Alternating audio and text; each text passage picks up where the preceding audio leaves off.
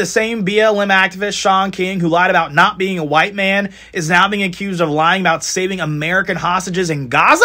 So this is the statement that Shaun released shortly after the release of Natalie and her mother. He says, "I'm also thankful for the Qatari government for helping to negotiate this. Dozens of us worked frantically behind the scenes to help make this possible. I spoke to Natalie's family this afternoon and they are anxiously awaiting more updates. But one small problem." Here's what her family said. "First and foremost, we make it clear that he is lying. Our family does not and did not have anything to do with him, neither directly nor indirectly. Not to him and not to anything he claims to represent." They released that in a statement to TMZ. From the beginning of this conflict, Shaun King has been staunchly against Israel. And so while he tried to take the opportunity to falsely take credit for saving American hostages, he did so while at the same time giving cover to the very people that made them hostages in the first place.